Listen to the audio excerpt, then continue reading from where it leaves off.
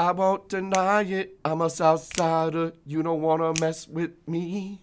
Got the police rushing at me, but they can't do nothing to an attorney. Said she won't deny it. She's a Northsider. You don't wanna mess with her. Got the police rushing at her, but they can't do nothing to a shamanic healer. Said she won't deny it. She's a Southsider. You don't wanna mess with her. Got the police rushing at her, but they can't do nothing to break the silence director. Hey, hey, it's Sunday, tomorrow's Monday. Gotta have fun before the next work day. Facts. We gon' party like it's Sandra's birthday, because we need to have this conversation in the worst way. Don't be thirsty, just sit back and stay for a little while. Let's talk about all the problems and the bullshit with our child. Or whatever. Birds of a feather fly together. Hello, everyone out there. I'm Brian Tierney. This is the Blessed Life University podcast, the Blue Podcast for short. With me today is Tilsa D. Fernandez. She's a Teamster pension fund analyst. She is the founder and owner of Divine Yoni Goddess, Divine Wedding Vows, and co-host of the Cafecito con las Chingonas podcast. She is a mother of 7 beautiful children. Also with me is Sandra Diaz. She's the current operations director of operations with Team Luis Ortiz at Remax Partners in Berwyn. I know Sandra's busy because Team Ortiz is one of the busiest Hispanic real estate teams in Illinois and in the country. So they got their hands pretty full working hard. Sandra, let's see here, what do we got? She has worked in banking for 17 years, helping people in the industry and the community. She is an advocate for fair housing and community building, and she is the current chairwoman of the Break the Silence Foundation, which is one of the things she's here to speak with us about today. So, Sandra, how are you? I'm doing great. Thank you for inviting me in your podcast. This is cool. I'm glad you did. You guys almost got a full podcast in before we even started recording. You know what I mean? That's going to be, I might do that as like a little separate episode, like behind the scenes, Blue Podcast 21 or something like that. I think it'll you help should me. just include it. I might. We had a pre-episode. Pre-episode, which I can edit too. If there's certain things that you've said that you don't want to be in there, I can always get We rid can of definitely take out a chunk. But thank you even for this connection, because I could feel her energy, and I love it. It's very positive. Absolutely. I feel it. Likewise, yeah. Thanks, Yeah, Brian. well, no doubt about it. That's one of the cool things about this podcast, and this is a theme in my life in general, is just bringing people together, and that's what this podcast does. It allows me to learn, to grow, to teach, and to get all those things from people too, and then share that with the listeners. And I learned some things about you right now that I didn't know either. I mean, you guys have a lot in line with like the healing type of thing and these affirmations and all this, and I didn't realize that you were kind of on that level too. So good, great stuff. You guys make me better. Her, I guess Team Luis Ortiz, we were trading books, and he gave me John Maxwell's leadership book, and I read that almost every day, or I at least have to catch up when I miss a day, you know? But then I'm like getting extra lessons, you know? It's like I'm eating the large sundae instead of the small one, you know? Well, you never know where you're going to catch a pop quiz when you walk into the office. Did you read it? Oh. Well, sometimes I send it to them. I'll send them, like, the picture of the the lesson for the day. Just let them know that I've been keeping my mind on it. And if you put that on your like Facebook too, people really like that. I'm like, this is the leadership that I got today. Nice. So it's important to surround yourself with people who are consistently learning, you know? Mm-hmm. Books are important. Don't trust people that don't read. Oh, and you know what? Happy Women's Month. High five. Hey. Chingona. High five. He was birthed out of a woman, so high five. yeah. High five to your mom. Love you, Ma. So Women's Month, I didn't even know. I didn't know that they didn't make that loud and clear that March was Women's Month. Yeah, But that's good. Women's International Day is March 8th. Oh shit, that's coming up soon. Yes. El Día de Nosotras. Yes, ma'am. El Día de las Diosas. So you came to tell us about the Break the Silence Foundation. Yes. What is it that they do? Well, I was fortunate enough to be given the opportunity to represent the organization, Break the Silence Foundation, which was founded by this beautiful, amazing, loving, caring woman named Maribel Garcia. She founded Break the Silence in 2005 with her husband David, and they've been on a quest to help other women who have found themselves in very bad situations. And but you know what I learned from them, what made me find the organization intriguing, was that it's not just about domestic violence is not just about women, but it's also about the children, and it's also about males, because males also go through domestic violence. So this organization does not only go out to bring out awareness to violence against women, but just violence in the family in general. Because I've met a family who they were able to help keep together through therapy and through family therapy, because even the children went through a lot of talks that they had to go through. But you could tell the family is grateful for that. But I feel like she was struggling a little bit to find a solid place to be at, and they were given a place in Berwyn. Actually, it's right on Cermak and Euclid in Berwyn. It's right next to the BMO Harris. And so what we've been doing for the past year is just bringing more awareness to the foundation, so that we're able to help other women and families who are going through the struggle, especially like during COVID. Yeah. Man, those calls spiked up. The police department, they gave us their numbers on how many calls and how many incidents they've had, and how that became a pandemic in itself. Right.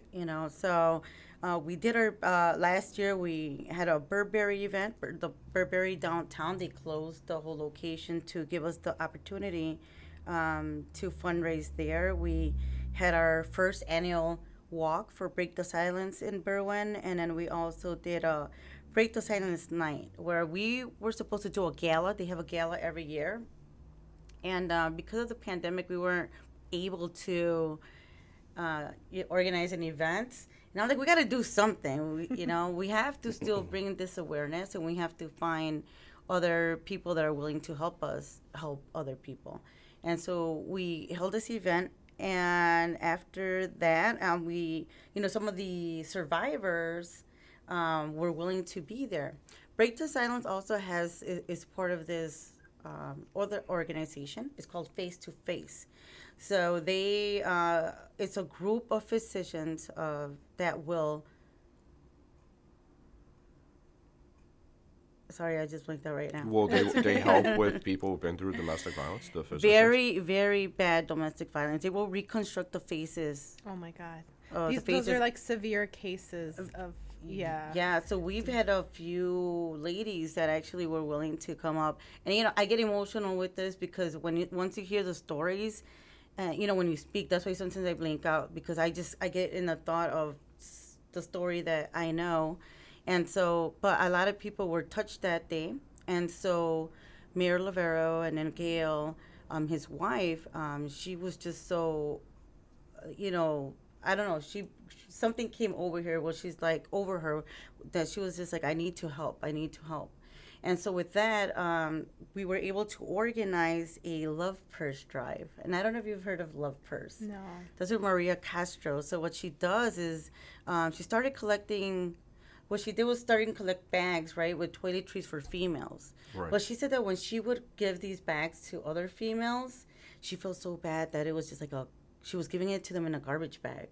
Yeah. So what she did was ordered purses, just like, like $20 purses, not like expensive purses, but just as a reminder, like, here's a love. Someone loves you, and I'm giving all of this to you with a lot of love. Yeah, and it's so meaningful when you're going through a situation or domestic violence to kind of feel that warmth of being supported, because if there's anything of being a victim is like you feel like you're left alone. So to have something like that during the most difficult time of your life is just, you know, honestly, like that's where your healing begins, you know. So you guys do amazing at, you know, obviously connecting those little dots. And yeah, I mean, it's one thing to give someone a, you know, you need this in a garbage bag, you know, it doesn't feel right. Even to the person giving it doesn't feel right. So to add that little touch of a purse, like that's so beautiful.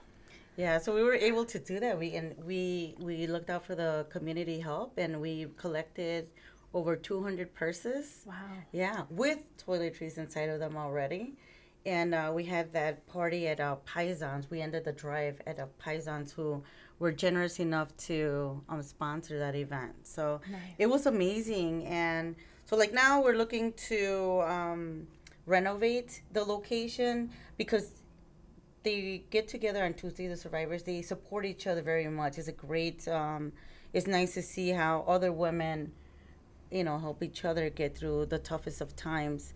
But yeah, we have that location right now, and we're renovating. So we're currently looking for support in that area. You know, people that want to help with materials or work or just anything. Nice. So do you guys help house the victims, or how does it work? Well, at this moment, we don't have a shelter. That's something that we have in the works, in our plans.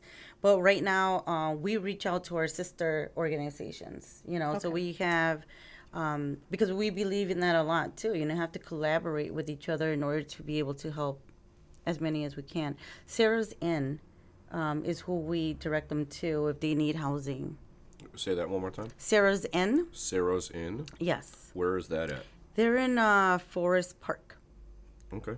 I was just there yesterday for the St. Patrick's Day parade. It was a great time, but that's awesome. Yeah. That's awesome to have it there in Forest Park. Yeah, they're great people. They also have a lot of workshops for teenagers. I think last month was the teen dating month. Nice. Yeah, so they do workshops for that. So hopefully we'll be working with them a lot more and getting to our youth, because we have a representative from the school council, the student council, and they were talking a lot about they would like some workshops. Yeah, that's amazing. So you started, let me back up. I like to talk quick, but the problem is you got to slow down and think about what you're about to say. So Break the Silence was formed back in 2005. Yes. And that arose from someone who had experienced themselves with domestic violence? Yes, actually her story is really strong. It's she went through it at home, and she was actually being abused by her father. And so she, later on in life, how life is, right? She has to end up taking care of her dad. And so when she speaks about how she forgave him and the power of forgiveness, I mean, this just gives you chills. I get chills every single time that I think about it. I try not to think about it because that's her story, right? But just to think about her being able to forgive everything that she had to go through, because it was years of abuse of your own parent. And for her to forgive, it's kind of it's powerful. Amazing. It is powerful. But for her to even, she counsels people one-on-one, and she hears everybody else's story. And it's hard not to hate someone that has hurt you that bad. And then to counsel other people and hear their stories and help them through their healing process and their forgiving process too. I mean, it takes a lot. That's why when I met her, I'm like, we have to help her. We have to do something to help other women. And, after when we did the event at Paisans, there was a girl that came up to me and she said, "Thank you so much for doing this," because she's like, I have a sister, and my sister was in domestic violence. Her boyfriend beat her and left her paralyzed. Half of her body's paralyzed. and so now the whole family's taking care of her. But she's alive, so we still want her to find a way to be happy. And not only in domestic violence situations is the victim a victim, but so is the family. Yeah. Because the mom, your mom's gonna be upset if you're going through it. Your sister is upset. So so that's what we're looking to do, to just give people that support, and people that are supporting other people that support. Because sometimes that someone that like a friend or a family member is going through it, and what do you do? Especially if they don't want to leave. Yeah, it's very, very difficult, but like you said, the support is what really matters, and you kind of have to get to that point where you really want to leave, and it's a journey. It's a journey. I feel like counseling, therapy is not something that is readily available for everyone unless you have insurance. Otherwise, you are shipped over to like free centers that are overload with cases. So to have like a team of doctors or therapists that can kind of help, of course they have their own system, but help outside of that. I mean, something it's a never ending plague. Domestic violence is not a joke at all. And the support, I don't feel like there's ever enough support, No, it's actually that's something that we spoke about when we spoke with like Sarah's and there's some other groups too that are out there trying to give as much help as they possibly can, and it's kind of like, oh my gosh, like, but you always have to find a way to help them out, even if you have to reach out to someone that owns a hotel, to lend a room for the night until we figure out, if they have a family member where they can go to. It's that's the biggest, honestly, that's the biggest struggle for someone that I went through it, is how do you restart? That's the biggest, most difficult task. If you don't have the financial funds, like how, actually, I'm working on a handbook with his co-host, Kimmy. Yeah. You guys already started on that? Yeah, it's a project that we're going to be working on together, but kind of like, how do you get started? And it's like, you have to get yourself a separate bank account. And how do you do that without alerting your significant other, like planning up to that? And there's not enough. I would say housing is something that's very important. And it's like, when you get out of a situation, do you really want to go to a shelter? A lot of women don't want that, because it's an unknown, you know what I mean? Right. Especially when you have children, right? When you have children, yeah. Like I didn't feel like a shelter was appropriate for, well, my household's a lot bigger. Obviously, I don't have 1 or 2 kids. I have 7, a whole, team. But that is, I would say, like a lot of my friends that are going through it. I have 2 that are going through it right now. And finances, where do I live?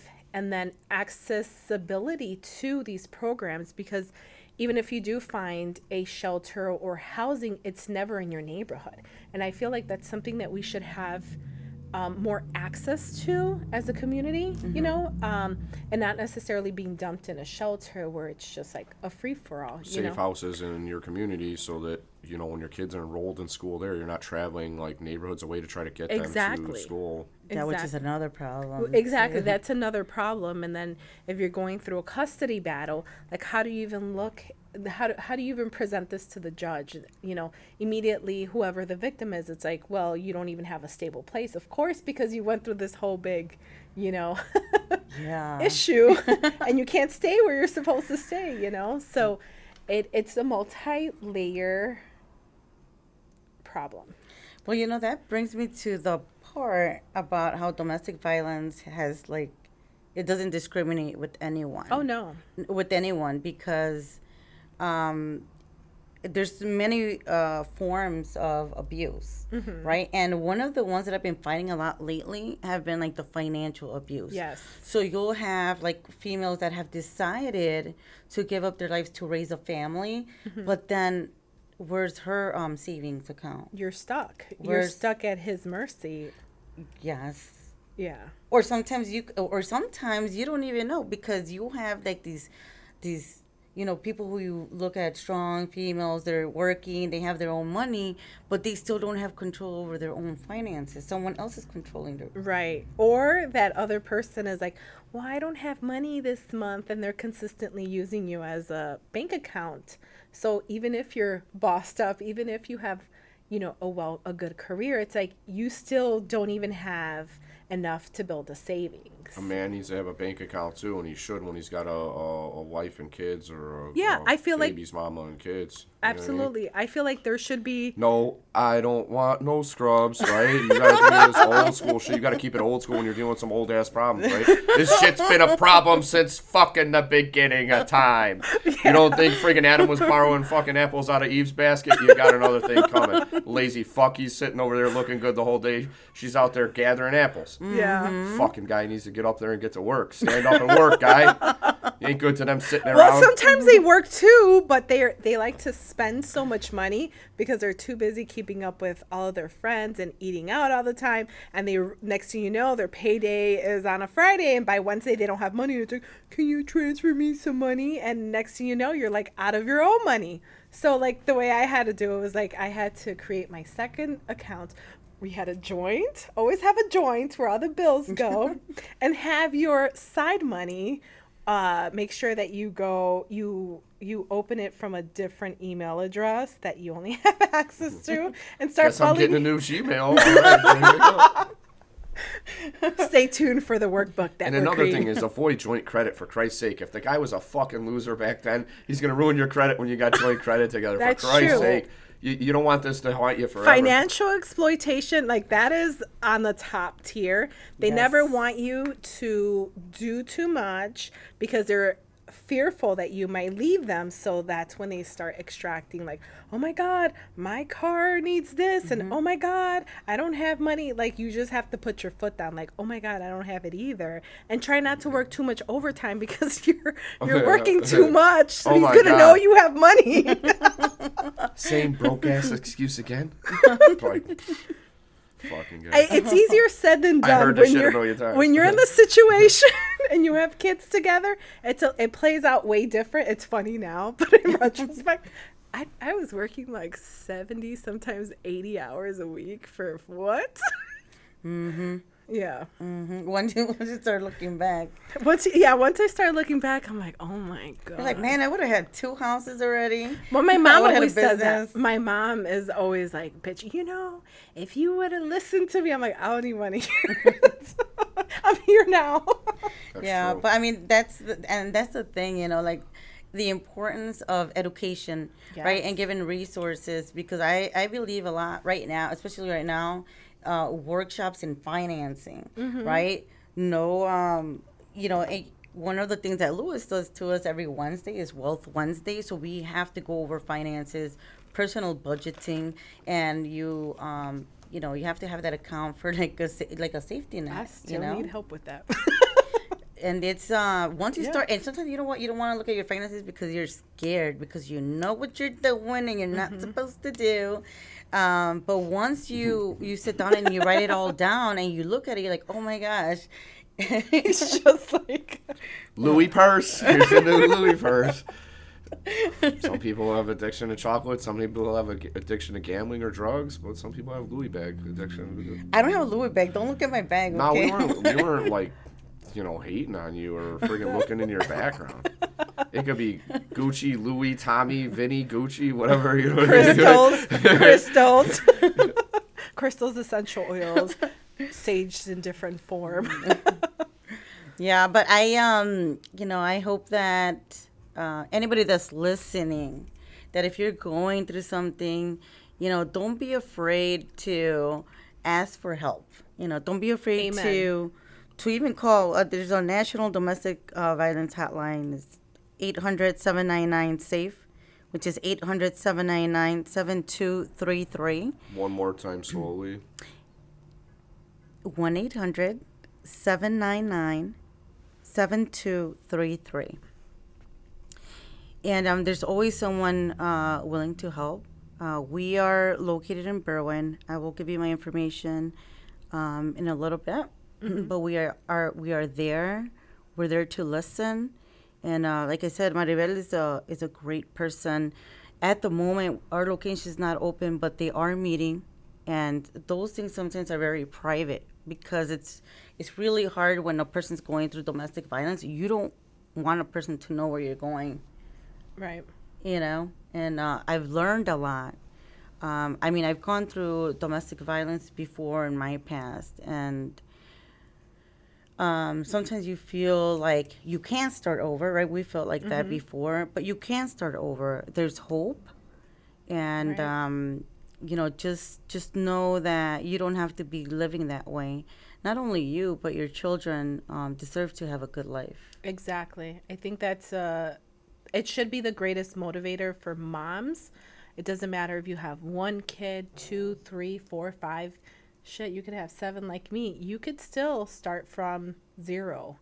And starting from the ground up is better. Once you hit rock bottom, there's no other place but to go up That's after true. that. So whether or not the finances look good, and I would say this publicly, I started from nothing, just mattresses on my floor 3.5 years ago. And a lot of people just, one, the embarrassing, you don't want to talk about it. You don't want your friends to look at you any differently, you know, because, you know, we all have our persona that we're chingonas, but chingonas go through things, you know, behind closed doors, and those beautiful family picture perfect Facebook pictures may not always be like that behind closed doors. Yep. And perceiving or just constantly making things look something that they're not. It's a lot of effort to keep up with that. And it's I would say, like, you know, kudos to everyone who has, but we don't talk about it enough. So I think that this is really good to start talking about it, because you'll have really successful women like yourself, and a lot of times women who are going through it, they're like, oh, this is just something that women like myself go through, not successful women, not. And it's not true. It doesn't discriminate. It could happen. But you can be at that lower vibing part of your life, but you could also be someone amazing once you leave that situation, like your path opens up. Yeah, because now you can do whatever you want. Exactly. Well, it's true, and you know, like, freedom is there to be taken. A lot of the time, you might not see it, but if people have survived this long, if people have overcome many different adversities, it's possible for the victims as well. And I just hope that they see that and just know that there is help out there, because when you have a problem that you can't overcome yourself, you do need help, and recognizing that you have a problem and then getting the help you need, and then taking that step toward freedom, because, you know, it's one of those things where if you work at it, you know, you'll probably get what you want if you work at it long enough. And Right. it's just a process, and I think that's one of the things that we need to really instill in our children, is that, you know, everything in life takes work, and it doesn't have to be super hard work all the time, but consistent work, you know, to stay in touch with things, to move it along and keep the wheels spinning and all this stuff. So you said that Break the Silence formed 2005, and when they started, you know, their mission is helping victims of domestic violence. And in what ways do they do this? Is it donations of goods and money, or is it helping with connecting them with shelter, or providing meetings where they can discuss their problems and try to get strategies, help, all of the above? Tell us about it. Yeah, it's all of the above. Maribel, she, like I said, she deals a lot with the cases like one-on-one. And she has a lot of more like private funds, because that way you're not like limited to some of the things that you're willing to do. Because, I mean, that job, willing to help someone going through that, I mean, is different forms. And so, so she counsels them. And she also goes with women to fill out like those, what do they call them? Restraining orders? The restraining orders. She'll go with them to the court. She'll go through even when they're going through the divorce filings. I mean, because it's a whole long process. It is. When It's you're a- going through that. And it depends on, you know, if there's assets involved, if there's money involved, if obviously if the children are involved. And it helps to have that moral support there with you, I'm sure, because if you end up Yeah. seeing your partner there in court and they're trying to like be rude out in the hallway or something, you have somebody there to kind of keep you focused and keep you, you know, courageous, and also to go through all that paperwork. I know as an attorney too, like, it's intimidating to me. Like, there's a million dumbass pieces of paperwork. They all have to be filed properly, otherwise you have to redo it. It slows you down. Yeah. And, you know, which is another thing, like, that we stress a lot on. You have to document everything that happens to you. Right. Even if you're not ready to leave a situation, you have to be able to confide someone. Right now we're looking into, there's some apps. We just want to make sure that those apps are really protected, you know, because you're able to, there's one that's called Document the Abuse, and you can upload like pictures, any letters, screenshots of text messages, you know, that'll save everything like a file almost. You do need that, absolutely. You know, and Keep a journal of I your think life. the app during is those times. I think the app is really good, to be honest, especially text messages, because a lot of times what they do is they'll get into your phone and delete those horrible text messaging back and forth because they don't want to look like, you know, they don't want to A history of the abuse in Right. writing. And there's also, continue on with that. No, go ahead, say it. No, it's there's also apps for you to kind of download all of the text messaging back and forth so you could present that in court. Like it puts it in like a transcript format. Yes, almost, so you could give it to the judge. And yeah, I think the app is, honestly, it is extremely important. I didn't know there was an app called Document the Abuse. Well, I think what they're attempting to do is not make it like an app, but it's somewhere they can go and document. It's like all one the- of those cloud. apps.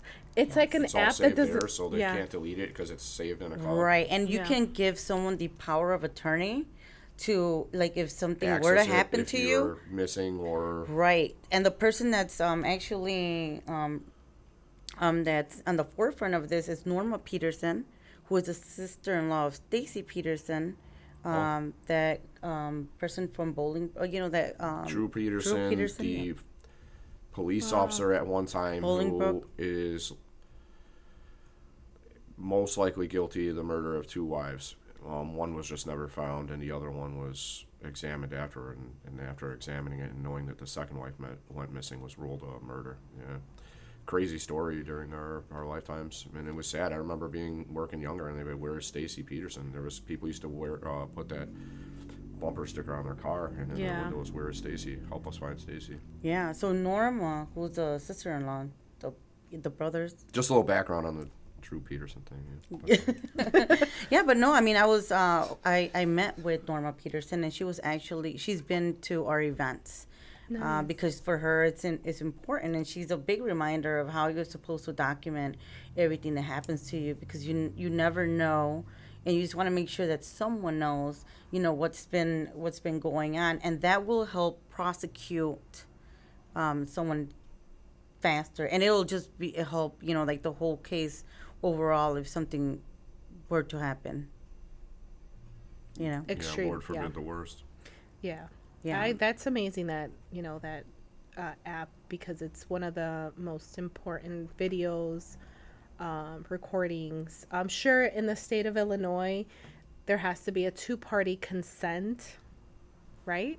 For recording. Yeah, for recording. Yeah, you do. Yeah. Unless it's, There might be some exceptions in terms of, like, if you're in public, like if you're in a public place, you know, so if you meet them at a Starbucks or something, you know, you might be able to record that, but I've never had to deal with that type of law enough, but it's both people have to consent to be recorded in Illinois. yeah. Yeah, and this is a task force that's going on too. You know, like I said, you know, it's been a year since I've had this opportunity, and I've been able to learn more about how even there's people on, you know, in Congress still trying to work on passing some laws that will protect victims more.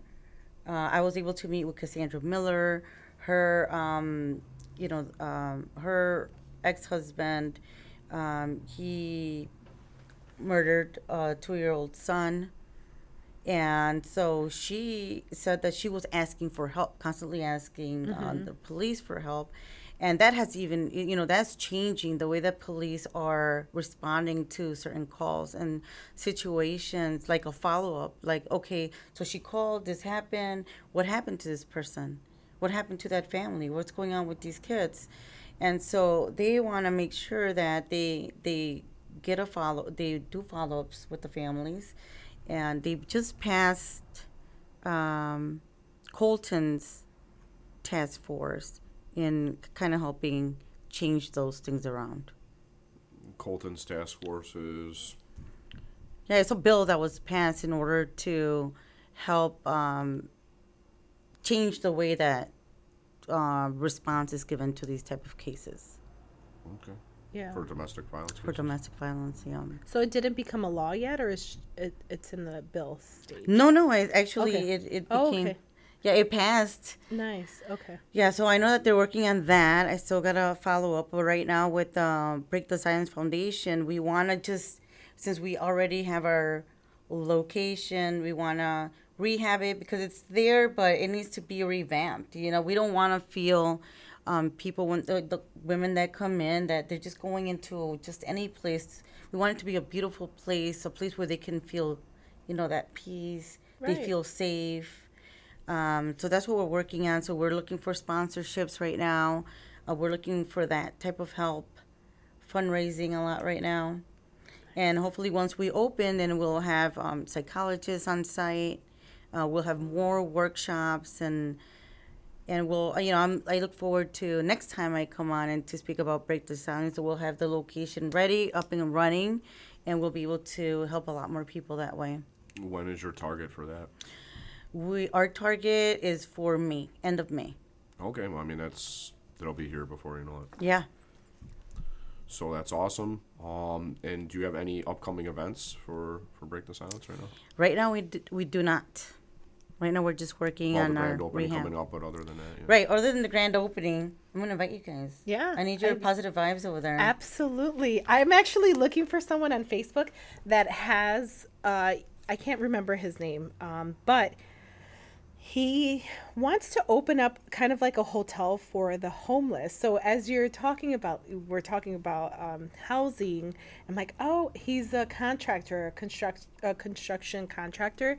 He does a lot of flips, but he wants to get into he wants to purchase a motel to convert it for homeless people, or use some of the rooms to house homeless, or I guess any other. But I was just thinking about that would be such a nice, connection with them, because he definitely wants to do that, and there's always a need. There's always a need for it. And I love that. I mean, coming across with people that, you kind of like the love purse, you don't want to just give someone something here, you actually want to make a person feel like a human. Exactly.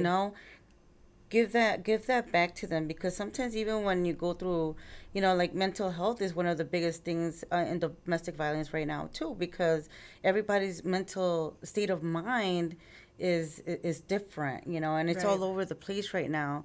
And it's a great time for everybody to kind of focus on themselves, but also once you get there, right, to that good place, remember that there's someone else out there that needs your help in getting to that place. So being able to give them that place, that state of mind, but also a space, a real space. Tools, information. And, I'm part of this church group too in Pilsen. Providence of God, they have a food kitchen, and they don't just, I was so surprised because they don't just do sandwiches, which is my thought, that I just thought that that's what you do, right? But there's a group of people that get together every Tuesday. They make home cooked meals, so when people eat, it's like you're eating at home. You're not just eating. That's beautiful. Anything. It's a group of people that just help out and provide food. Yes. That's pretty cool. Yeah, nothing like a good home cooked meal. And I agree with what you said. I mean, that's why, when I interact with people anywhere, from the store to wherever, I was trying to acknowledge them and give them just, the acknowledgement of basic human dignity. I understand you're another human being and you're here working, and sometimes people are having a bad day. I try to distract them from that for a little while. And so, yeah, acknowledging people is just another human being traveling through this magic I love that, though. thing that we're on, I honestly like love that, because you definitely need to give your little touch. Anytime you give someone, give it with intention. So I love that, and I feel like anyone going through any adversity in their life, like those little touches, you know, if you're distracting someone, like always be conscious and aware that everyone can be fighting their own little fight and may not, you know, wear it on their sleeves. There's some people that you can notice when they're off, and there's a lot of people that kind of fake it. Yeah. Well, people need acknowledgement, like Everyone. eye contact, saying something to somebody, acknowledging who they are. Like the one day I'm over at the grocery store and I see the two dudes and they're pushing carts, right? It's like, you know, hello, how are you? Happy Saturday, blah, blah. And right away they responded back, you know. But you could pass right by those people, or you can say something. It doesn't really take that much for me to say something, you know, like barely any energy from my mental arsenal has been spent for the day, you know. In fact, I probably refilled my cup a little bit if they laugh or if they fucking smile or they say something funny or I say something funny, whatever. It's all good. My point is just, yeah, people need acknowledgement, you know. They need that connection that somebody else cares about them. Like, you know what I mean? They might have it bad at home, and then they're at work, and they're dealing with the constant stress and, you know, sensory overload that we deal with in large cities, plus, you know, social media and cell phones and all that nowadays is just you know, just that quick moment of validation or acknowledgement where they just feel like somebody actually thought enough about me to say hello and make that connection, because they might be sorely hurting for just some, you know, person-to-person interaction. Right. But yeah, giving that extra love, or just putting love into the things that you do. Mm-hmm. It's a sazon. Yeah. You know? Sprinkle it with love. Sprinkle it with love, sazon. The best seasoning. So, yeah. Well, yeah, no, because, you know, you mentioned, like, you know, helping people out is you got to help yourself first, too. You got to be in a strong position to make strong moves and make somebody else strong, you know. That's very true. That's actually very, very true. Like, no solamente quédate allí, like, keep moving up, because you could be that start for someone else. You could be that hand that's lending. That's one thing that I was taught in the high school that I went to, is like, reach one, teach one, and duplicate it. Continue to do it. And your struggles, by documenting your struggles, it could be the beginning for someone else, you know? Yeah, a lot of paths to good things it all starts with a story, you know. People need to know that somebody else went through it, that they felt that pain, but they were able to make that change, and then you're gonna be there to help them do it too. I mean, yeah, so simple, you know. Like when we get down to the basic forms of helping people, you know, it all starts on like a really human level of dignity and respect and kindness, you know. Healing, forgiveness, forgiving others for what they've done to you, but also forgiving yourself for allowing it. I think that's where I got hung up a little bit, was forgiving myself, not so much my ex, you know. It was more so myself for like being so fucking naive. A naiveness, like, fuck, if I was more experienced in life, maybe I wouldn't have whatever. It is what it is, and it's like cutting ties with that. It was part of your journey, and don't look at it so bitter. You know, sometimes we go through shit, like I look at it and I'm like, you know, I don't have that resentment anymore. Sure, it's annoying when I have to go through it now. The bickering and the stalking, the cyber stalking and all that stupid shit. That's another thing that you have to be well aware. Like when you make those leaps of faith, it's not going to be easy all the time, but just know that you're on the right path, you know, by honoring yourself. Most importantly is honoring yourself. And if it doesn't jive, it doesn't matter that you were raised in a Catholic, you know, like a lot of Latinas are raised that you have to stay with the father of your kids because you don't want to be that one that has different baby daddies and da-da-da-da-da. It doesn't matter. It doesn't matter if you have 3 or 5 baby daddies. What matters is, like, how are you feeling? Are you okay with what's going on? If it's not, take a self-evaluation, like, this no longer aligns with me, or the religious, you know, my religion that I'm practicing at the time, but am I suffering? Are my kids suffering because they keep seeing me unhappy, you know? And I feel like people need to know that, like, as a victim, you know, you have your self-doubts and you have your insecurities, and you just feel bad about yourself when you think like you're not smart enough to have seen these things coming. But I don't think you can ever feel bad about being the victim of somebody who had a plan or is intentionally trying to manipulate you on all sorts of levels. But of course, emotionally, Yes. you got to master the mind before you can really make somebody do what Yes. you want them to do. So I don't know that anybody out there should feel bad about that. Believe me, I've had times in my life like, why didn't I handle that better? Or why didn't I see that coming? Or, you know, whatever. And it's just like, you're living your life, but somebody else has some shitty plan out there for you, and then they bring it to you, and it's like, you learn what to watch out for better, and you just gotta, it hurts, right? When you feel like I wasn't smart, or I was dumb, or I wasn't enough in that situation. And I see where that doubt would come from, but you can never, I don't think you can ever feel bad when somebody else had ill intentions and they manipulated you. You gotta look at that for, Those are narcissists. they're a bad person, or they have they have mental problems, and that's on them. But I hope any victims out there of abuse or manipulation realize that you just got to be strong and focus, like you say, on yourself, and getting yourself to a point where you're in control of yourself and your emotions, because once you're in control of that, nobody else can control those things unless you let them. Because you got to realize that it's a lot of times, I mean, you're living proof that you don't need somebody else. You can survive on your own. You can thrive on your own. Right. You can be creative on your own. You can be better on your own than somebody else. In fact, hell yeah. if they're coming to you now, it's usually they need something from you. You don't need shit from them. That's true. That goes for the person on the street coming up to you to ask you something, to somebody from your past or whoever, you know, family, whatever. It's like, they're coming to you, usually they need something from you. So they better fucking come correct when they do it, in my opinion. No, and that's right, because that's one of the forms of abuse. Is like, say I like to go to church on Sundays, right? And someone knows, right? Your significant other. That's why they get with you. That's why they get with you, shit, because they know. God wants, that was one That's thing. what you go to church for, huh? Yeah. Huh? You didn't learn that you're supposed to stay with your husband, put up with everything you're supposed to, and they know that you're the type of person that wants to be loyal, that is loyal, right? And they just like they mess up and mess up and mess up because they know that you're gonna stay there anyway. Right. But no, it And doesn't have to be that way. And you don't have to be resentful either of your religion. If that's something that jives with you, that's good. But you have to be conscious that priests are not married. And to involve a priest into your... 1 minute for me. You guys keep on going. Okay.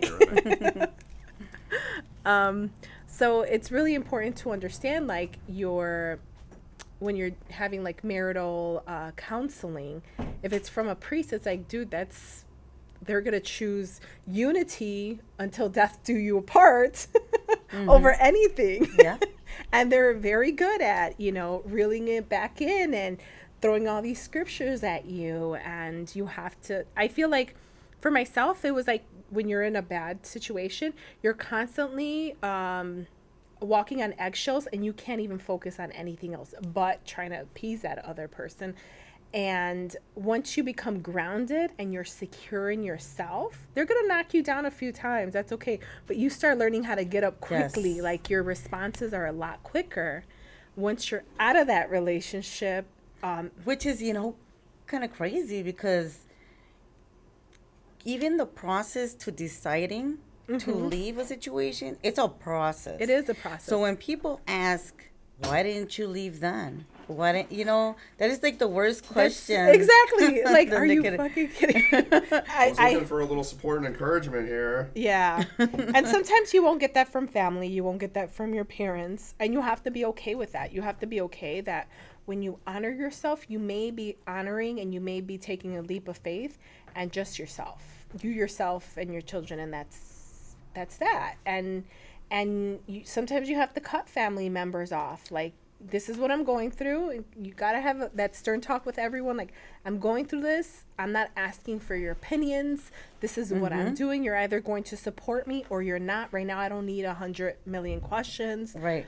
I need to get the fuck out, and that's it. Like, you saying that just takes me back to thinking about all these things. Like, or sometimes even the way that you heal, or when you heal, it's like, people won't know what phase you're in your process or in your journey. Right. And, it's okay if there's going to be times, you got to know that there's going to be times that you're going to feel alone. yeah. And you're going to be sad, and, you're just thinking, like you said earlier, right? Like, oh my God, did I make a right decision? But it's like, you know what, you just got to do it. You got to do it. Like, I remember going back and saying, I love my sisters. I'm the oldest of 5. So obviously they always look to me for advice, guidance and advice and stuff. And now they're looking at me like I look like I'm crazy, right? Yeah. They're like, what are you doing? This is not what you do. This is not what you said. This is not what you were teaching us. I'm like, I know, but once I get through this, I'll let you guys know. So I had to like kind of step back.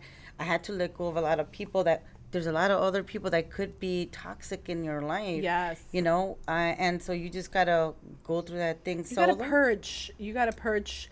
I would say, like, detach yourself from the other party's family, block everybody. If you have mutual friends, block those motherfuckers as well, because you don't need to be in communication with the shit that you left behind. Like, it's behind you for a reason, but I feel like sometimes when you're a victim and you don't think clearly, you want to, like, start over explaining yourself. You don't have to explain yourself to nobody. Yes. Honor yourself. Like, one thing I do with all of my mentees, it's like, how do you feel about it?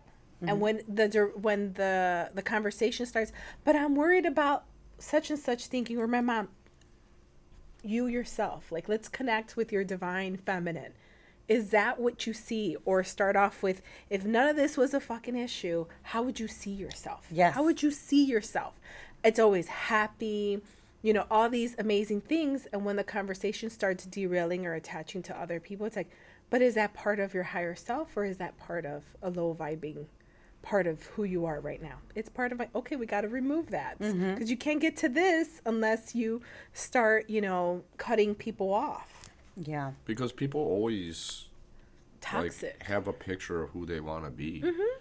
And that may have started when they were younger, or it might be what they want to be now. But if you're not doing that because of a relationship or relationship problems, like, if you can eliminate that out, like, you can finally get, like, what you really need for yourself. Because that relationship might have been right at one point, or you might have been in love at one point, and that changes, and that's kind of how life works in the modern era.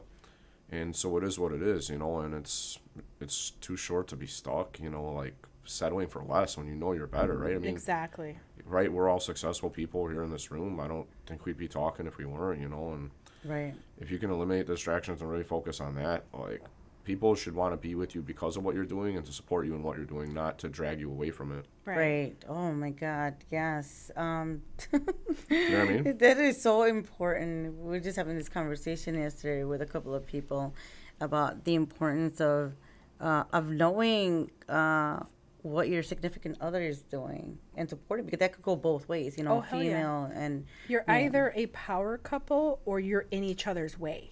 You're one or the other, but you can't be both. No way. So it's definitely very important when you do. I forgot to mention, do not start dating right away after a breakup. Do not replace the cacas with another shithead, because it's just not good for yourself. Yeah. It's not good for yourself. And either you will get a good person and you're just projecting and dumping on that person, but ultimately you're not going to be a well-rounded version of yourself if you keep making other people make you happy. Like, that is not true happiness. Like, you have to be content, happy with yourself before you start venturing. You gotta know out. yourself. Yes. Who are you now? What do you want now? Well, the thing is, like, why would you put yourself through hell, okay? Because it's a horrible process to go into something that's the same thing. Sometimes your friends will influence you, like, no, you just got to get them out of your system. That is the worst idea ever. Like, just go on other dates and just no. That's the worst shit you could do. Well, yeah, I mean, because what is a relationship, right? And especially when you first start dating somebody, you're trying to put your best foot forward. You're trying to make a good impression. You're trying to, find things you have in common. You're trying to kind of cater to that person to see, if you're going to solidify something. And that all takes time. But for sure as hell, I think you need to know yourself, where you're at in your life, and what you want going forward before you get involved with somebody else. And there's many ways that relationships can be successful once you're in them. Each person could be in the same field, so they already kind of know what's going on, and they both support each other in that. One person could be in a completely different field, and that's great. They do their own thing. They have their own passion. You have yours. But in the end of the day, I feel the best relationships are ones of mutual support. Yeah. And one where you might not have all the same goals, but you help each other with those goals no matter what. Right. And that, that goes back to like what we're even taught about relationships, when we're younger. Like I would always think like, no, like if the next boyfriend has to be like, I have to be like, I mean, like if I were married to like the next person, it's like, right. It's not like that but also that goes on to your culture. Like you're not allowed to, to date. Mm-hmm. It's like, you have a boyfriend, like they think that that's the person you're going to marry, yeah. And then we have to, that's why it's important to teach our children to date, like. Dating is collecting data of the other person. I'm such a It's collecting data about a lot of things. Yourself, the other person, how relationships work, what you like and what you don't. Like really, it's a trial and error. You got to try a few before you really get locked down, right? So what I did with my last relationship, this is gonna sound horrible. Not my marriage. I did a list of like assets and liability, and if your liabilities list is longer than what value he brings to the table, you should just get rid of it. But also do that with people that you're dating. Like, okay, this is where we're at. Like, are you going to be potentially an asset, a power couple asset? Mm-hmm. Or are you going to be another fucking liability that I need to take care of? And it's like, bro, if you're not healed, I don't even want to talk to you. Like, if we're talking about the ex-toxica, you're toxic. I don't want to. You're still there. You're still there, Baba. Maybe later. You need another year or so. So I do that with friends too. Like, are you an asset or a liability? Because friends can also influence, and derail you from your dreams and aspirations. Some friends don't want to go anywhere in life. They're content with the job. And while you have other friends who have larger aspirations and want to do, and are open and receptive to different ideas and ventures, you want to stay with that. You become the medium of the 5 people you hang out the most with. And if you take that inventory and you do that list, that will tell you if you're in the right circle. Yeah, and be careful because sometimes you can have friends that, you have some people that are just hold on to grudges, right? Like if you've had a bad relationship and then you become bitter or you get upset. You're mad at the whole world. You hate man, and you don't want to listen to none of that. I've been there. I'm gonna admit. But you gotta bring it back and understand that, in the relationship that you had, what were the choices that you made that got you to that relationship? And why did you stay so long in that relationship? So that when you go on to your next real relationship, or when God gives you that person that's meant to be in your life, you also know how to treat them as well. Because, you don't want to look at another person like, oh, no, well, my career is better than yours. So, you have to, I go first in everything, classes or whatever you got to do. Balance. There has to be a balance. You also... And don't get into a habit of collecting red flags. Like you're a motherfucking collection agency. Like you're going through a red flag. It's like, what are you doing? You're doing this again wrong. Well, I think Tilsa and I were chatting about partners or significant others or whatever who want to know where you're at and what you're doing at all times. That's fucking weird. Like my wife and I, like show up work or whatever, I'm not texting her every 5 minutes about like what the fuck she's doing at that minute. I mean, if she's at work, my guess would be she's like opening beers, serving them to like customers or something like that. I kind of get what's going on. I don't need to be in fucking touch all the time. Yeah. I got shit I got to focus on. Mm-hmm. It's so weird when people are obsessed with somebody when they're not there. It's like, they will keep you busy. A narcissist will keep you busy 24/7. Like, what are you doing now? Why didn't you respond? I'm taking a shit. What do you mean? Yeah. Do you need a fucking picture? Ugh. Like, come on. Just the words alone already give me the picture. You know what I mean? Start saying that. Shout out to my toxico. He's the biggest fan. He's my ex-toxico. He's my biggest fan, though. Yeah, it's kind of weird. Like, that people have that kind of energy that so long later. It's like, that's just been over for a long time. Didn't you move on? Yeah, well, that's because you don't take the time to work on yourself and to forgive, because you keep on trying figure out why something didn't work. And sometimes you don't, you're trying to figure it out. Like, no, why with me? Why with me? He wasn't able to work it out. And then you see them move on, right? You see them move they on move to another on person. quickly. And then you're like, oh, wait a minute. I thought that you didn't have money, but now you're living downtown, doing all this stuff, and it's kind of like, oh, okay. And then you get into this mode, but it's kind of like, no. You already knew that. You just didn't want to accept it. Exactly. Sometimes when a person starts disrespecting you, you already know what place you have in their life and in their heart, So if you can't fix it, then you gotta let it go until you can, until you can't no more. Because at the end of the day, you're allowing them to hurt you. They're not hurting you anymore. At some point, you're the one that's allowing this to happen. So you need to talk to yourself and tell yourself that you love yourself enough to give you the opportunity to just be happy. Be happy your life, even if it's not with them. Yeah. Like, always choose yourself. Always fill your cup first in the morning. I like to meditate in the morning before I get anything started. And my kids kind of know. Like, they're like, damn, did you meditate today? They're like, just take the next 15 minutes, Ma, to meditate. We'll handle it from here. But it's really important to, like, shower yourself with love. Take yourself on a date, I love taking goddess baths. Like, I just have my crystals, my candles, my affirmations. Sometimes I have to write a little bit because I'm feeling some type of way, insecure or not enough. And you just have to, like, pour into yourself. Stop pouring into others. Pour into yourself. Yeah. Like, knock that out of pouring into everyone else, or like give yourself the pow-pows. Well, the rest of life seems a lot easier if you do take care of yourself first. It really does. All the problems, if you're sleeping right, exercising right, eating right. You don't have time for nonsense. You really don't. And doing meditation and stuff. Like, you're so much more focused. Like, I realized I was having these weird headaches for a long time, and they didn't feel good. They felt pretty bad. Like I was going to have a stroke or something. It was like a pulsating headache. I'm like, Jesus Christ, this shit hurt real bad. And I think once I got, like, my breathing right, that pretty much went away. I really don't experience it much anymore, even under stress conditions, because, like, Sandra knows very well how stressful this shit is, right? Mm-hmm. You don't get rich by doing, one deal a year in real estate. Mm-hmm. And that's really true for the attorneys, because we charge low flat rates or whatever. And so, I'd be stressing on that, and I realized, like, man, I'm taking shallow breaths right now. I'm holding that for a while. And the carbon buildup is what causes a lot of the stress. So you need to refresh that with some oxygen. And once I got my breathing down right, like, I've been a lot less stress-free. I manage things so much better. I listen to what's going around me more.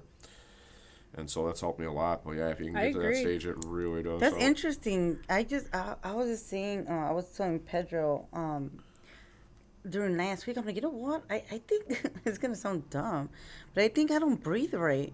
Like, I don't really inhale. Most people don't. You're right. Most people don't. Like, do I hold my breath in? 85% of the people do not breathe correctly. I learned that at a Wim Hof. Have you heard of Wim Hof method? No. Iceman. I think I've heard of that. So it's he's more into, like, breathing. Like, he's the one that dips himself in the cold water? Yes. Yes. I recommend that to everyone, like, taking a seminar for that. Because it really helps. First of all, you learn how to breathe and you feel winded. Once you start breathing correctly, you inhale, you fill your belly up with air. I call it pregnant belly. And then you let it go. And you keep doing that. I just got a cramp. Yeah, because we're not used to, like, breathing correctly. So you do that and then let it go. And then breathe in. Pregnant belly. And then you start getting... Well, you don't have to do pregnant belly all the time. But I'd rather not call it pregnant belly. That's so scary.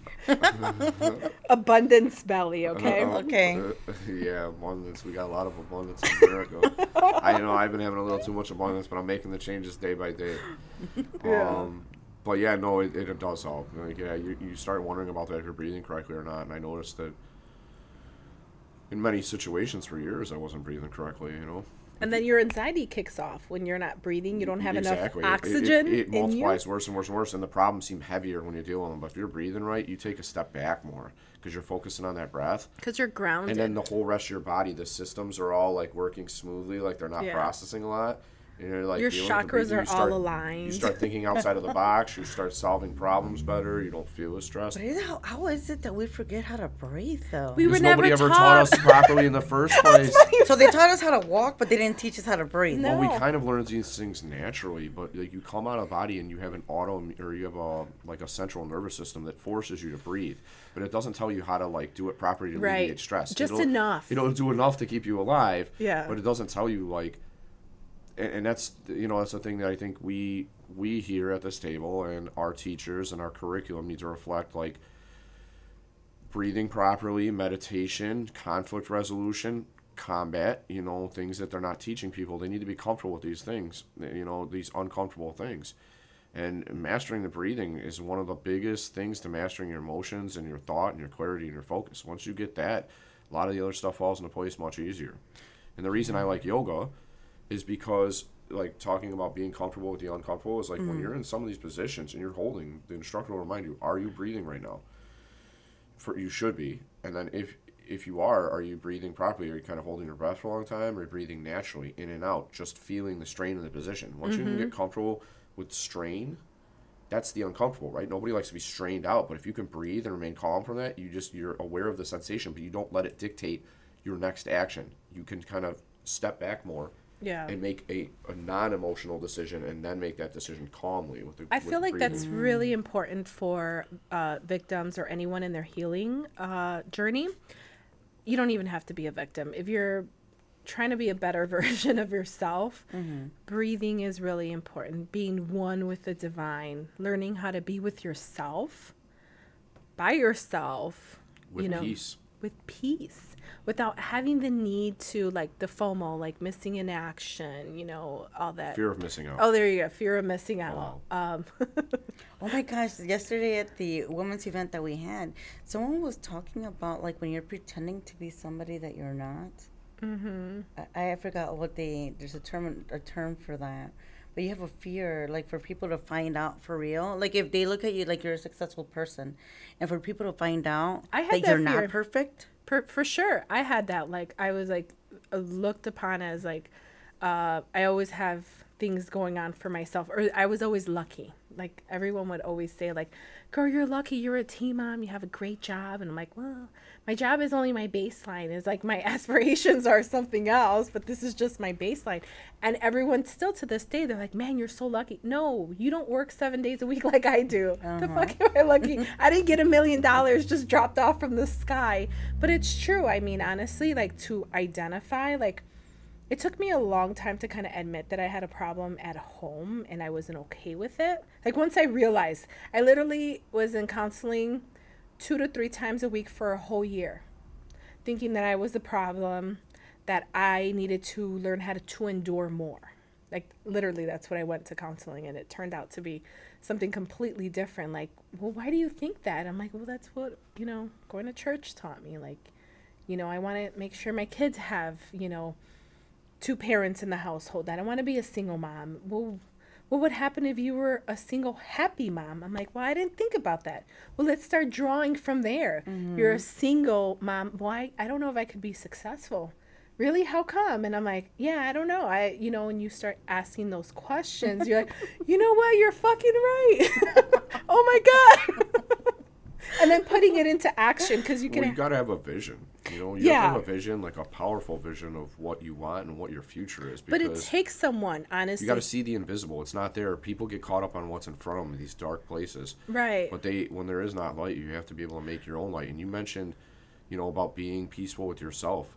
There's some saying, and I don't know who this quote is by, but it says, like, the roots or the cause of most of the problems of mankind are people's inability to be able to sit peacefully in a place on their own for like more than 30 minutes or more. Yeah. If you could just sit there and just, you could be worried about how long is this doctor's appointment going to take, or how many people are ahead of me, and you're sitting there freaking out. Well, because you're thinking of the next thing you got to do, which is we fall victim of that all the time in America, just because it's a very work-focused, Product. thing. Yeah, Productivity. It's gotten even worse with technology because, shift work and other things are made easier by all of this, and so people, it is what it is. But the point is just, if you can just focus on the moment. Yes, present. Mindfulness and focus, mastering your breath really helps with the mindfulness of that, to really observe a moment and let people have their moment, right? Yes. In a certain situation, because you don't want to detract from that. You don't want to find yourself working against the situation. You just kind of want to be going with the flow when you have to be the passive person in the situation. Mm-hmm. Once you get the breath part of it down, you're able to handle that a lot better in all sorts of situations. It helps with so many things. And I mean, another thing is being calm under all this crazy shit we have going on right now.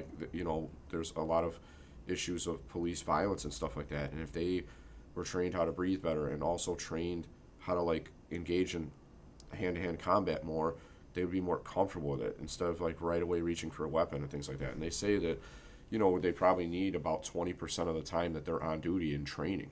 And all they get is an academy, and they just throw them out there, and the rest is you learn trial and error for the rest of your fucking time. And right now it's days off are canceled, and they're working overtime, and they're short-staffed in the city of Chicago. They're down if they admitted it, probably about 1,000 officers, but they're saying 500-600 or something like that. But it's probably double that, and their current officers are just getting slammed. But if they were taught, mastering breathing, and then having time to get counseling after their shifts and stuff, which they definitely counseling need. is honestly, I feel like everyone should have an appointment. If you're getting into a relationship, getting married, open it up with therapy. Mm-hmm. Maybe not something that you're going to be doing all the time, but just open it up for your significant other and be like, hey, we need to just start this. Or just even for yourself, maybe you need to do some maintenance later on. I would always highly encourage, always have your therapist if you can afford one. If not, you need to find a really, really good friend that isn't biased, which is very hard. It's very, very hard. No, we brought, we brought that up, now, when we got engaged, I'm the first thing we got to do, because I know that I there's certain things that I want to make sure that I take care of, not just right now, but even down the future. But because I remember one of the last things that kind of stayed in my mind was when I was told, just remember that you have an attitude, Sandra. Nobody's going to want you with that attitude. So then I think that makes you more attractive personally, but yeah, that's what is and that then all I'm about? So then I'm so with with my fiance now, I'm so I'm just doing attitude on purpose, you're fine, don't want me. You don't have an attitude. He's you're passionate, Sandra. You're passionate, yes. That's the more positive way to look at it. Marry the guy who can use the negative that you said and he flips it into a positive. He's right. You're passionate. And that was a struggle. I'm no, but I have an attitude. What do you want me for? And he's you're a good person. You're gonna be you're fine. You're perfect for the right person. That's for right. the wrong person, there's gonna be a shit list of things that are wrong with you. My ex would say to me no one's gonna want you with 7 kids. Oh really? You want to see my DMs? Yeah, you got the friggin' dads of the year coming out of the woodwork all of a sudden. Oh girl, you fine like a motherfucker. Oh, you got 7 kids? I'm an awesome guy. I'm an awesome. I like sports. What kind of sports do your kids like? I'm they're actually in everything. Well, I could always help you with their games in the afternoon. They're willing to help. This is what you used to do, but I got people willing to do that. They're just telling me right in my DMs. I'm not even advertising this shit. I'm just. I was in a short relationship, and he's well, I don't mind putting up a house and having 7 bedrooms, but can I This motherfucker says Snow White and the 7 Dwarfs in this movie? Holy shit! He's willing to build you a house with 7 rooms? This is like a Drake song, goddammit. He's I just need to adopt the kids. Would your ex be willing to sign over your children, give up his parental rights? I'm what? Wait, what? Excuse me? It was too extreme for me. I'm I'm not even ready for this. This is weird. Why are you trying to do all this? Yeah, I want to adopt your children. What? Why, motherfucker? Why do you want to do it right away? We didn't even get the home run in yet. You're talking about adopted kids? Yeah, but it's just so wherever funny. you're going on the first date. We were Delicious pizza. Home run. They hit a home run. Man. But just know that there's someone out there for you, ladies. Doesn't matter how many children you have or attitudes. the right person, the perfect person for you will see all of that and still love you for you. For you. That's the best feeling. Yeah. When you can Divine be wedding yourself. vows in the motherfucker. Divine wedding vows. Hey. Yeah. But yeah, Service with a smile. always. Yeah. And with love. Anything else that we need to know? We know that Break the Silence has their grand opening coming up, most likely May, but we'll be flexible because shit happens in life. But that's the goal, is to be open. Yeah, we were having the goal to be in April, but I don't know. It might happen sooner, but I'm thinking end of May. Also, we'll be having our second annual Break the Silence walk. We're looking forward to that, and then we'll be focusing on having our Purple Gala in October for Nice. domestic violence month. So stay tuned. Good things coming up. Yeah. Yeah. That's amazing. Yeah, looking forward to, just being part of, there's so many people out there that do great stuff. We have a lot of unsung heroes out there in the communities. So, but we're here to support any other organization, to collaborate with anybody else that is in the purpose of doing good for other people. I think just doing the podcast with you guys together is a start of that too. Like, I think Absolutely. every guests meet each other. Like Tilsa and Kimmy are already working on some stuff. You'll meet Kimmy at some point. Really nice. She's young lady. amazing. I love Kimmy. She's such an amazing soul. But like, all you guys are amazing. You combine that all together, Yeah. like support for each other's events, speakers at each other's events, Yes. helping out, helping to spread the word, raising money, helping people out. I think that we need that more now at this time and in our lives in this country's history than ever before. Yes. We Yeah, I need that. agree. Like, the change isn't, you can't control if it's Biden or Trump or fucking Putin in Ukraine. It's happening at this point now. We're reacting to it. We're observing this stuff, but we can change our interactions with other people and within our community and build good things and be good to each other, and just that's it. And it's contagious as fuck too. You start doing it, is. and then somebody else is like, well, we can do that too. And now we have all these resources, and so I guess we just It's gotta true. really stick together collectively on the local level to make life good for each other. It's awesome that you guys are doing this. Great, thank you so much. Thank you for the opportunity to speak about Break the Silence, and man, Yeah, great friendships here. yeah, I love Yeah, it. exchange information and connect with each other Absolutely. before you guys leave, and it's awesome. You let me know about the upcoming events. I'll be at the grand opening. I don't mind donating. I've donated. My cousin is doing some veterans charity work now. I just donated to his cause, and it all comes back to you. When you're good, you just kind of like float on the wave of the universe. It's like the universe just gives you that surfboard, Absolutely. just like ride it out. Yeah, and sometimes it's like not even just money that you can, Time. donate. It's Speeches, panels at the thing. Whatever. right. Yeah, anything, any type of support is always appreciated and never looked down on. Because some people are like, I don't know what to do. Man, just come and support. That's Yeah. all we need. Yeah, it's good thoughts and good actions, right? And you don't have to be like, if you don't have money, perhaps you volunteer. Or if you Right. don't have time, perhaps you donate some money, or you come to the event and bring some extra stuff and some donations. Like, there's a lot of ways to do it. Yeah, especially like now, with social media, go on Facebook, like our page. We're on Instagram also. And then you can just share some of the information that we're going to be putting up there, and feel free to just reach out whenever, even when you're stuck somewhere, or you know of someone and, you don't want, to bring them directly, but you just want to talk about it. We're more than happy to be there. Nice. Well said. Love it. Well, on that note, this is something I say at the end of every podcast, and I added a little twist on top of it recently. COVID is contagious, but so is happiness, motherfuckers. So It's true. I've gotten along with many different people of many different races and genders and all this throughout my life, just starting from a position of kindness and respect. And it's free to be kind and try to make people laugh, and it's all contagious. And sometimes that little thing changes somebody for a moment that's much needed, or you know, it helps them carry it into the rest of their day too. So be good to each other out there. You know, be good to yourself, be good to your family, be good to your community. Good people make other people good. So be good, y'all, and thank you very much for tuning in. Keep in touch with our guests here, and keep updated on what's going on, and tune in next time. Blessed Life University Podcast. We love you. Bye. Peace. Peace out.